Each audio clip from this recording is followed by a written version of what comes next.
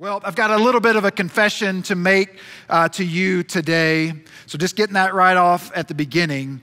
And that is that until I was the age of 25, I was scared of roller coasters. Absolutely terrified to ride roller coasters. And I think it might have a little bit of something to do with a traumatic childhood experience. Because when I was like 7 years old, our family had gone to Disney World and we had been walking around Disney World all day. And then we made it to Tomorrowland in Disney World. And as we're walking around in Tomorrowland in Disney World, we see this little thing up on an elevated track called the People Mover. And I was like, I want to ride the People Mover. And so we go and get in line for the People Mover, and anticipation is building. I mean, the People Mover is like moves 5 miles an hour. It doesn't go up any hills. It's just kind of really slow all around Tomorrowland. And that's what we wanted to ride. That's what I wanted to ride. So we get in line for the People Mover. We're standing in line. We're getting closer. We're getting closer. We're getting closer. Then we go into a building, which I thought, that's a little weird because the People Mover's outside, but we go into a building. So we go into the building, and then as we get closer and we get closer, we get up to the car and get ready to get into it, and I realized that's not the same car as what I saw outside on the People Mover. Like, these cars actually look like little rocket ships, and it looks like we're about to do something a little bit different here than what I was signing up for. And so we get on that. Y'all know what we were about to get on? Yeah, we were about to get on Space Mountain. Now listen, my dad's probably watching today. I love my father. He's highly educated. I don't think he made a mistake. I'm pretty convinced today at 46 years old that he knew exactly what he was doing. And so we get on to Space Mountain. I can still remember the screams of the man in front of us on that ride. And it terrified me. And for years, I was scared of roller coasters. Then fast forward, my senior year of high school, I'm the captain of the basketball team. Our coach announces we're going to go on a basketball team building trip to Kings Island amusement park in Cincinnati, Ohio. And so we go to Kings Island, and I'm terrified the whole ride up because I'm like, how am I going to, as the leader of this team, how am I going to fake it through the day and not get on any roller coasters?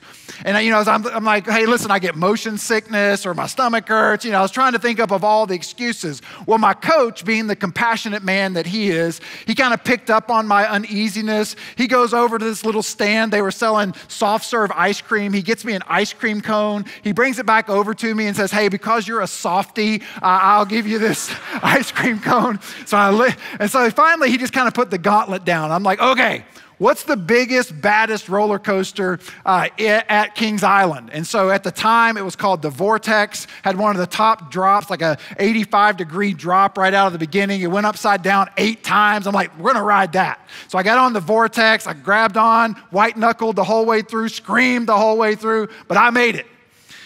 And slowly but surely, yes, please applaud for that. Some of you feel my pain. Well, fast forward, Carmen and I get married, and we're going to an amusement park with some of our friends, and it's called Cedar Point, and this is in northern Ohio. So apparently, if you want to ride roller coasters, go to Ohio. So we go to Cedar Point, and in the tagline of Cedar Point, their tagline is America's Roller Coast. So now I know my stamina for roller coasters is really going to be tested. And they had just opened a brand new ride at the time. It was called the Millennium Force. And at the time, the Millennium Force was the tallest roller coaster in America.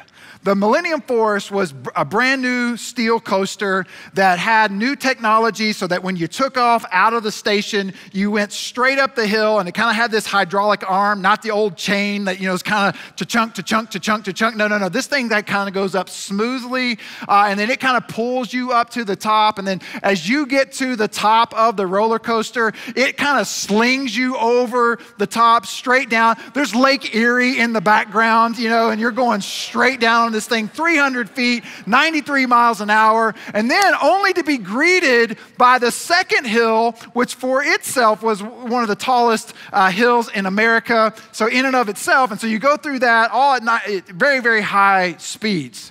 And so we get to the end of the roller coaster. It was amazing. We had a lot of fun. We were high-fiving each other. But the thing that was crazy about the Millennium Force was not really the hills or the speed. I'd kind of built up myself for the hills and the speed. What was crazy about the Millennium Force for me was the seat that we had to sit in on the ride. Now, we got a picture of that, and the seat was basically just a platform with a folding chair on it. I mean, that's essentially what I saw when we got on this thing. You know, like a lot of roller coasters, you get on them and you kind of get down in there, right? You know, and you kind of wedge yourself in. If it's going to be really fast or aggressive roller coaster, you kind of have some safety there. You can kind of wedge up against the side. Not this thing. I mean, you're out there for God and everybody to see you, you know, and you're going up that hill and it's basically straight down, 300 feet, right down to the ground. And you know, if you look at the caption of that picture, here's what it says about this. It says, stadium seating. Well, listen, I'm all about some stadium seating in a stadium, but not on my roller coaster. And then if you zoom in a little bit closer, here's where it gets really crazy. Take a look at this picture. What do you notice missing about the apparatus that holds you into this particular roller coaster? There's no harness. There's nothing over your shoulders. All that you've got on there is just that little bit of lap belt. So can you imagine being suspended 300 feet in the air, 90-something miles an hour, and all you've got is a little bitty lap band? You better believe when I got on that thing, I was pushing, hoping, man, please do not break loose.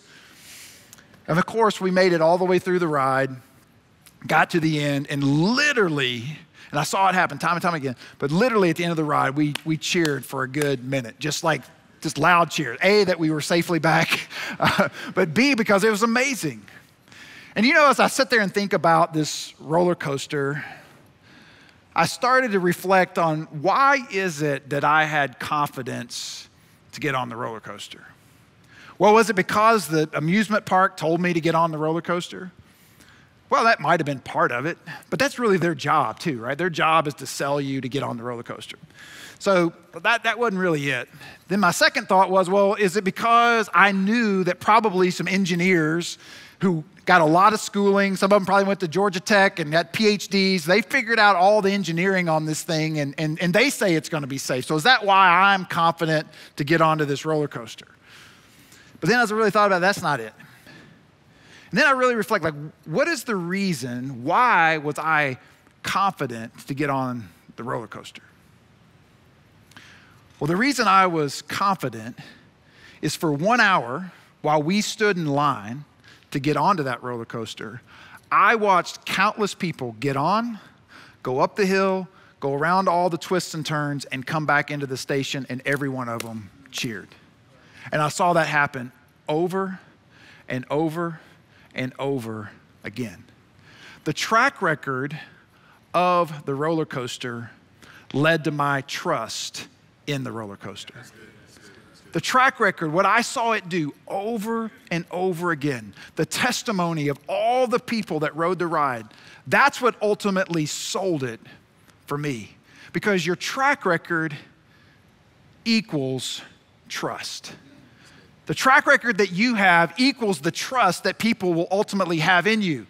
Carmen and I have been married 24 years, and we don't trust each other just because we're supposed to, just because we took a vow a long time ago. No, we trust each other because for 24 years, there is a track record of hills and valleys and things that we've walked through and we've come through on the other side. And so we trust each other.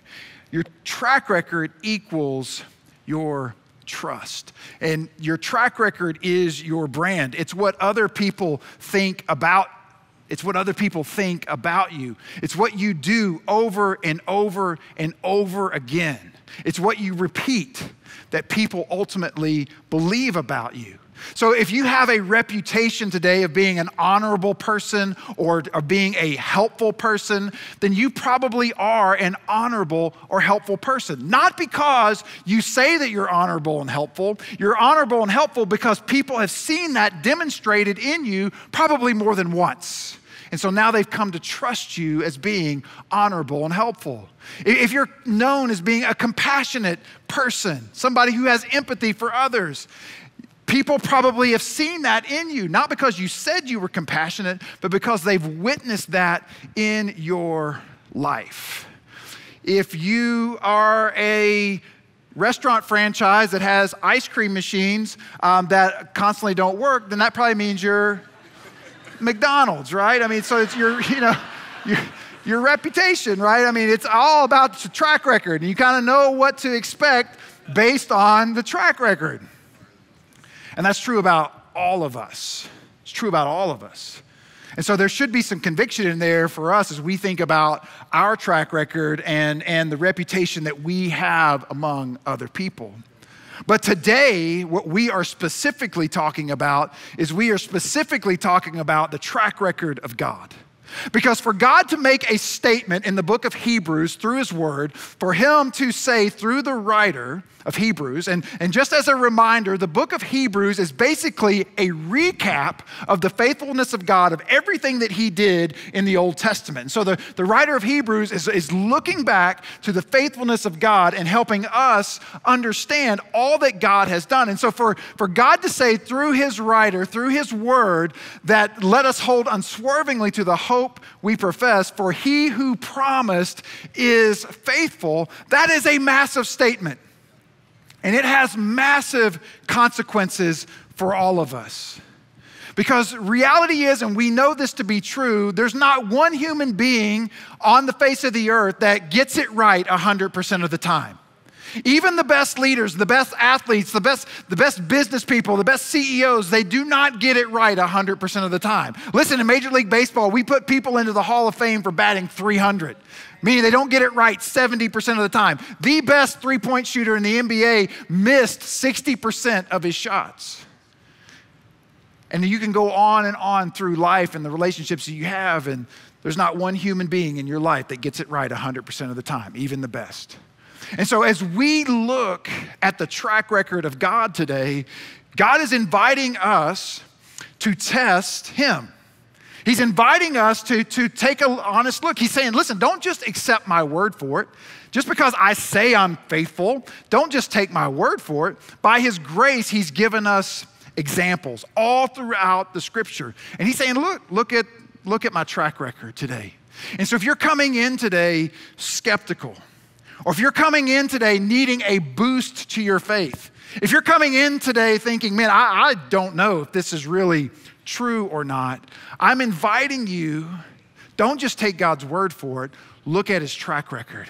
Because you'll see over and over again, you see, God promised an infertile Abram that he would be the father of many nations. Now listen, it doesn't take a rocket science to understand if you're infertile and you can't have kids, and then God comes along and promises to make you the father of many nations, that sounds like crazy talk, right? But what did God do? He literally gave Abram and Sarah a son and made him the father of many nations. We are direct descendants as a part of the church of Jesus. We're direct descendants of Abram and him being the father of many nations. God promised that that God would protect Noah. And what did he do? He gave him an ark. They built an ark out in the middle of the desert, and God protected his family. God promised Gideon, this is crazy to me, God promised Gideon in the Old Testament that he would be victorious in war. And Gideon was a general who had 32,000 troops under his command. Here's what God said: I'm going to make you victorious in war over the Midianites, but here's what I want you to do. I want you to take your troops and I want you to pare them down to 300. From 32,000 to 300. And once you get it down to 300, then we're going into battle. Could you imagine that? That strategy session is like, listen, I want you to get rid of 95, 99% of your troops, and then we're going to go into battle. And yet that's what Gideon did, and he went into battle and was victorious. God promised Nehemiah that he would get to rebuild the walls around Jerusalem. After others had been trying for 14 years or so, God sent Nehemiah to build a 2.5-mile wall around Jerusalem, and he and his team rebuilt the wall in 52 days. And in the book of Isaiah, it says, "For unto you a child will be born."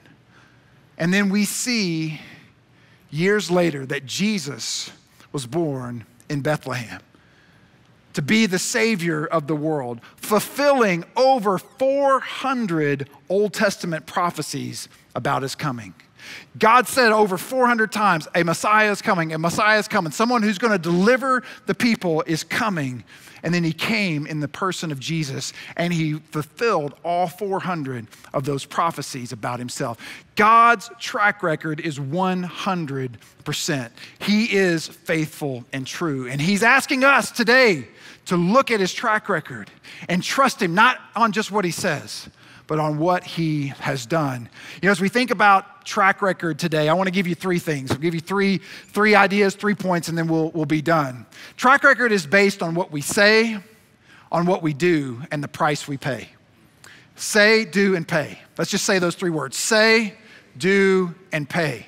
So if you want to know how to build your reputation, build your track record, it's going to be based on what you say, what you do, and the price you pay. First of all, it's on what you say, right? Words matter. We see that all throughout Scripture. The book of James tells us your words matter. Your tongue is like a rudder of a ship.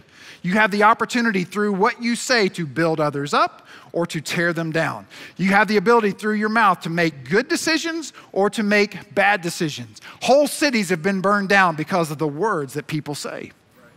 It's true.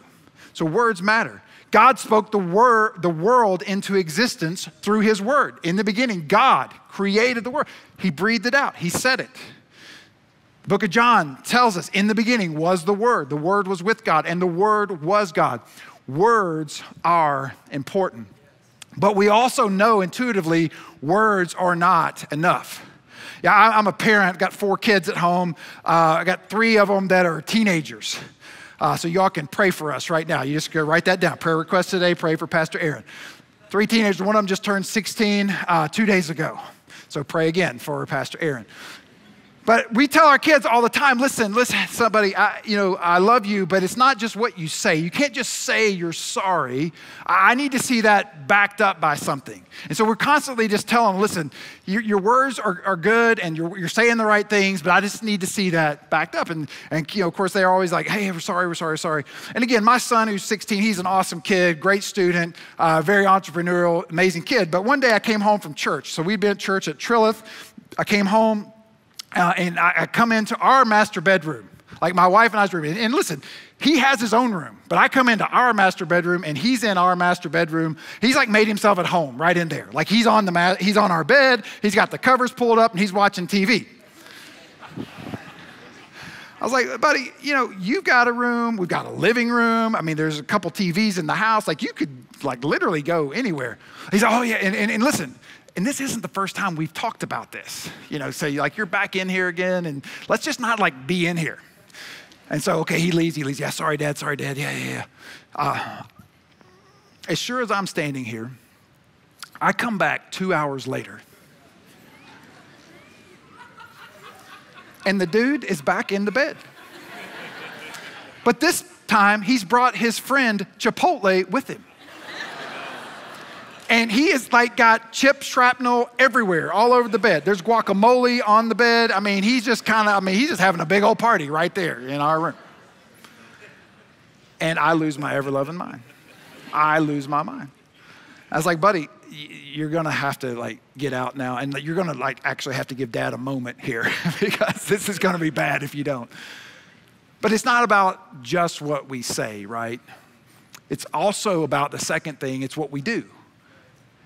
Again, going back to the book of James, it says, be ye doers of the word and not hearers only. Be ye doers of the word and not hearers only. Why? Because our actions, what we do, put tangible activity behind the words that we say. The things that we do put tangible activity behind the words that we say. And so anybody can go out and say, I am awesome at X. I'm awesome at business. I'm awesome at athletics. I'm awesome at being married. I'm awesome at whatever. But it's only when you put activity behind that people actually believe you. So you can say all day long that you're the second coming of Michael Jordan, but until I see you out on the court, I'm not going to believe you. And then when you get out on the court, you will actually disprove the words that you were saying. Because there's been one Michael Jordan. But when we put our words into action, that's when it starts to become believable. But when our words and our actions don't match up, that's when everything falls apart. So in the 1960s, President Lyndon Johnson was faced with a conflict in Southeast Asia. And so in order to work on that conflict, in order to hopefully de-escalate the conflict, he went on the television and told the American people, we're gonna send advisors into Southeast Asia. But then over time, in a couple of years, the American people began to figure out that actually we don't have advisors in Southeast Asia. We're actually at war, and we literally have hundreds of thousands of our troops there in Southeast Asia. And so it became evident that the things that were being said and the things that were being done were two different things. And it created such a problem over Johnson's presidency that he didn't run for president again in 1968 because his words and his actions didn't match up. And so he lost credibility. He lost trust. So what we say and what we do are important. One of the amazing things, and you've heard us talk about this a lot at Passion City Church, one of the amazing things about the gospel that we read about in Scripture is that it happened in a real time and a real place. Happened in a real time and real place. And here's the beautiful thing about it is you can go today to the places that you read about in Scripture.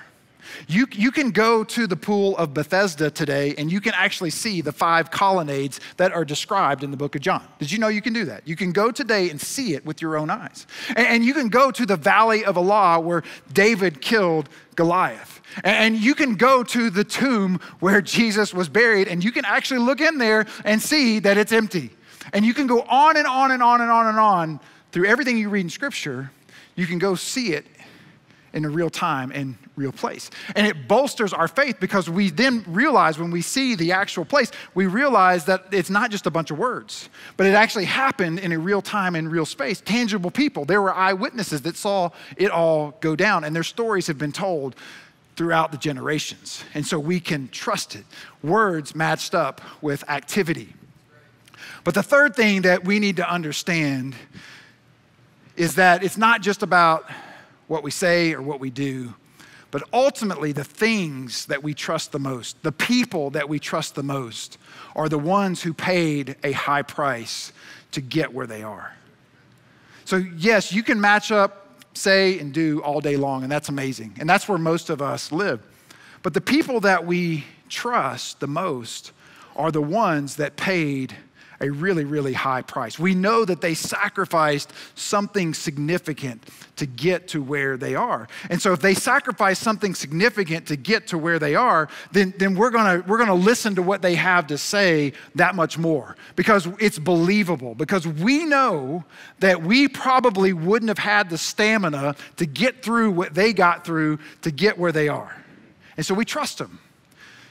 I read a biography a couple years ago about Bruce Springsteen. Bruce Springsteen is arguably one of the greatest rock and roll legends of all time.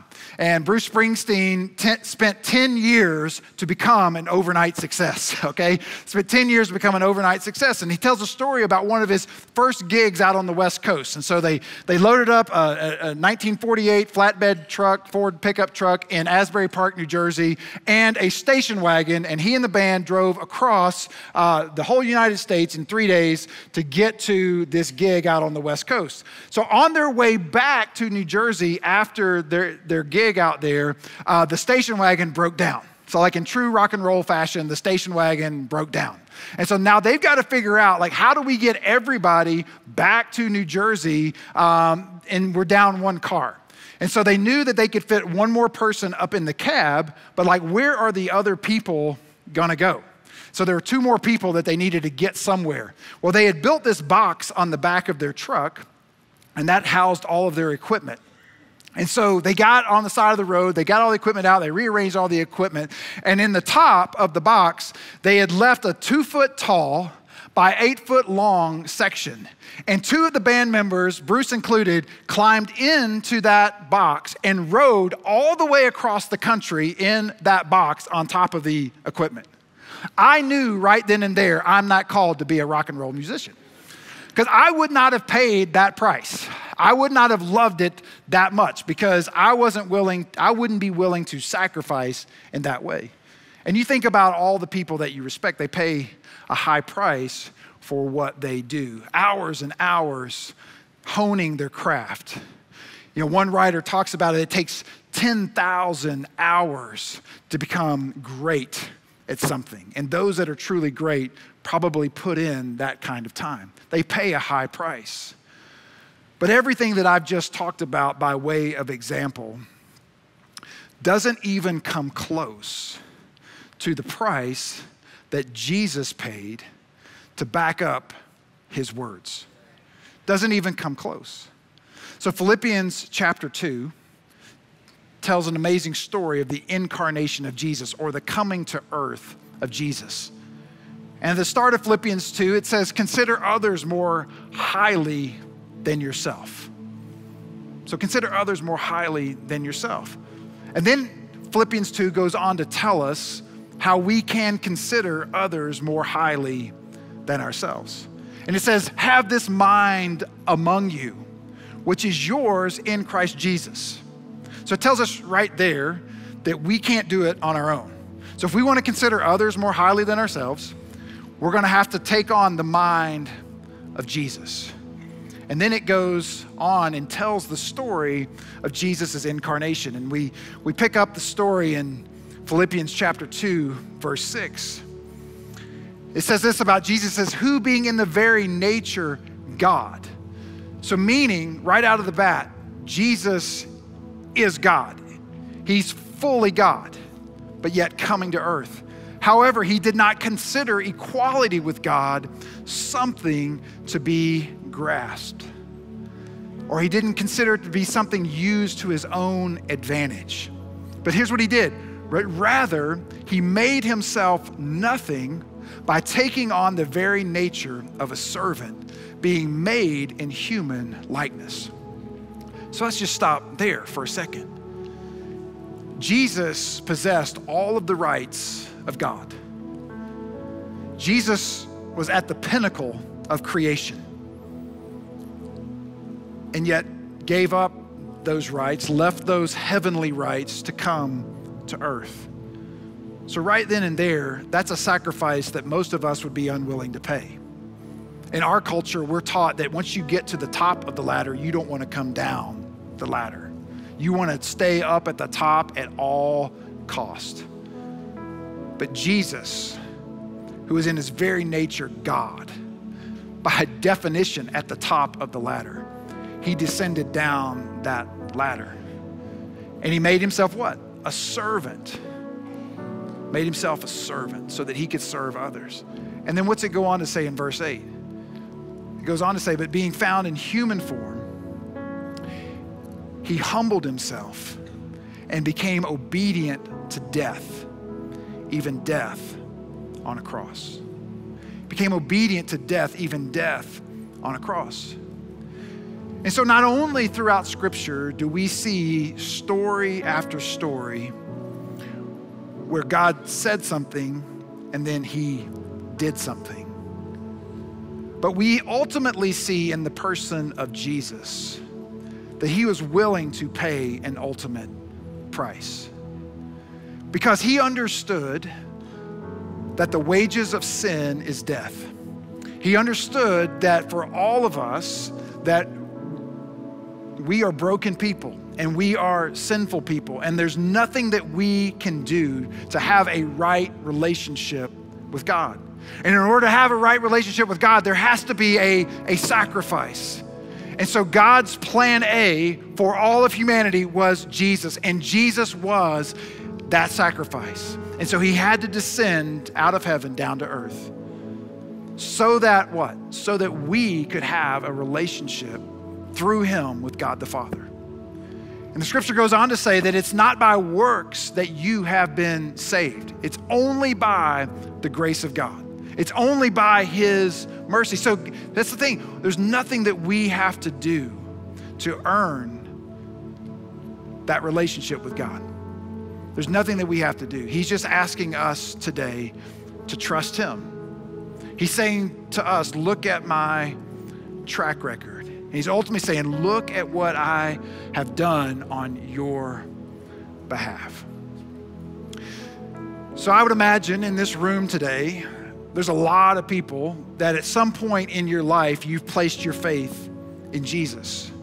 You've come to a place where you recognize that he is the way, the truth, and the life. And so for you today, this message is a reaffirmation, hopefully, of your faith.